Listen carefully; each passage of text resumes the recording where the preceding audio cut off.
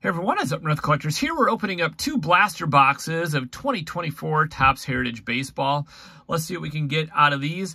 I've seen a few of these open online and they look halfway decent. So let's get into these. These were $25 at Walmart. Got them today in the mail actually. Pretty speedy delivery from Walmart. Overnight delivery pretty much. Or next day, 1 day, whatever, 2 day, it's like nothing. Anyways, free delivery from them and only $25. The buyer by me is $30 for a blaster. So anyways, here's what you can find in these blasters. It says look for autographs and relics from your favorite stars in the 1975 design. You can find the retail exclusive 1975 Topps in 3D. And then the baseball sensations, which are those pink, and then they also have the gold foil. And, of course, the Zoos Who stick-ons. So they're like a sticker. They don't look like a sticker, really. They look like a card. So I don't, at least the ones with the monster box did. Let's see what's in this box here. Hopefully we can pull something pretty sweet out of one of these. Or maybe both of them.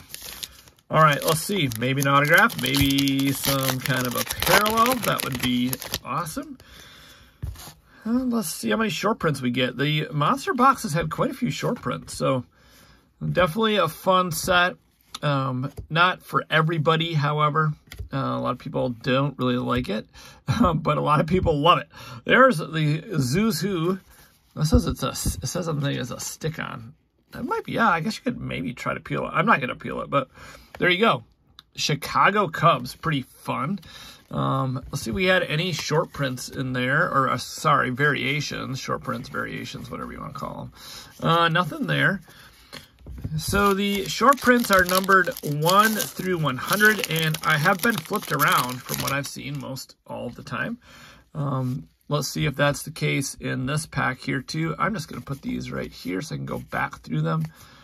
Bobby Witt Jr., Yastrzemski, and then a flashbacks, which is an insert, and then Scooble. Let's see. Usually when you get an insert, you don't get anything that is too special, which that was the case in that pack. The Target stuff is coming out to, or I mean, it's coming to my house here soon, and we'll definitely be opening that up. There's red parallels in the giant boxes of Target. Here's our first short print, JJ Bleday, numbered 23. And let's see if we got anything else in there that we could not identify. Some of the variations are very hard to identify, like the color swap. I mean, it's not hard if you know the original color of the card, but if you don't, you just breeze right by it if it's not flipped over. And the one of the toughest ones is going to be the, what's it called? Oh, we got a relic here, I think. There we go, Reed Detmer's relic. Reed Detmer's relic, and the flip stock is what I was thinking of as one of the hardest ones to identify. So yeah, nice. We got a relic. So now I think about that. We spent $25, bought a blaster box, and got a relic. And you spend $90 to $100 and buy a hobby box, and most of the time you get a relic. So Reed Detmer's relic. Interesting. Sometimes in retail, the value is quite good in Heritage. Now, a lot of times you have to open up a fair amount of boxes, but even if you spent $100 on retail, I think you may win out. We should do a hobby versus retail of this. That would be definitely a good video. So I do have one hobby box left. I'll probably do that next week. So stay tuned for that. If you want to see that, let me know in the comments below. Heritage hobby versus retail. I'd be more than happy to do a video on that. That wouldn't be too hard. All right, so there's a nice Dominguez. That's kind of a tough pull, actually. See if there's anything else in here if they loaded up a blaster box. We have this Jake Rogers short print and Bryce Miller. All right. Nothing there. Let's try to pull one of the black chromes. I would love to pull one of those. sometimes when you get a hit in these boxes, you get something else. The Topps has a way of doing that with these blasters. At least I have in the past. There's a Ronald Acuna, and there is our Sensations card, Baseball Sensations, Bobby Witt Jr. These are numbered differently on the back, and they are exclusive to retail. And they do come in that pink. They come in the gold. They come in pink as a standard, but they have like the gold variation of it as well, which it says right there, the gold foil board. All right, last pack of blaster box number 1. Then we'll get into blaster box number 2. If you haven't already, please hit that thumbs up button. Subscribe to the channel if you're new here, and comment below. Have you bought any blasters? All right, so there's an insert then and now, and then Corey Lee. Guessing that was it. We just got that relic out of there, but hey, we're not going to complain. We got a couple short prints and a relic. Not too shabby, not anything great, but nothing horrible either, that's for sure. All right, let's see what's in blaster box number 2. Hopefully something even better.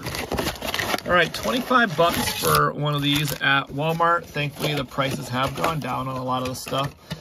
Back to something reasonable, not the $30 that we were paying at one point. Unless you're buying them at Meijer, then they're 30 bucks, and that's going to be pretty tough. I mean, guess if you're desperate to open up some and all you have is a Meijer by you, well, you know, go for it. But I would say if you want to save some money, buy them at Walmart or even at Target, because they're the same price at Target. And if you have the red card at Target, you get the 5% off. Target did have that deal earlier in the week, 20% off, which was pretty good off the sports card. So that wasn't too bad. The blasters then were 25 bucks. 20 bucks if they were 25 regular price. All right, let's see what's in number 2 here. Spencer Torkelson. We have that guy, and then a now, and nothing, I don't think, in there. So do get a lot of base cards, obviously, but it is a very big set, 500 card set, 400 base cards, and 100 short prints. I seem to get a lot of doubles of the short prints. That's what I'm finding out. And I think that's not uncommon in years past either. Here's our first short print. Look at, see right there, Rogers. Oh, no, wait, I had Jake Rogers. Sorry, that's Brendan Rogers. First blaster box had Jake Rogers. Second one had Brendan Rogers. So different Rogers, sorry. All right, let's get into these last few packs here. Hoping for something big. Let's see a red autograph out of here. That would be awesome, and those are very possible. I pulled a Reggie Jackson red auto out of one of these at one point. That was years ago. Anything in there? No. All right, just a base pack.